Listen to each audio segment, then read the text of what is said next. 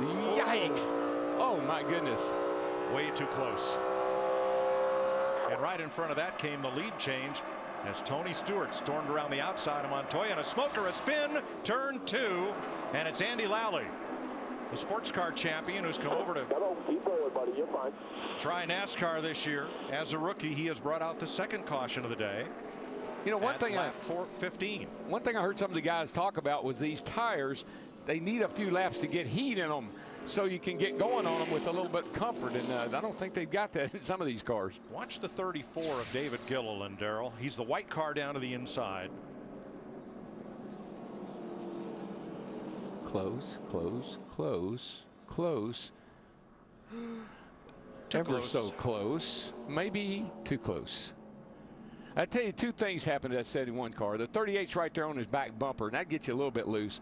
But when that car went by on the outside, it just finished him off. Have to get another look at it, see if there really was any contact or not. It was mighty close. But that air will do it to you. Jamie McMurray out there on the outside going around, it just sucks you right around.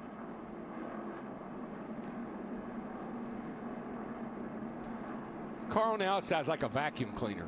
It just grabs hold to your back of your car and sucks you right around. Oh!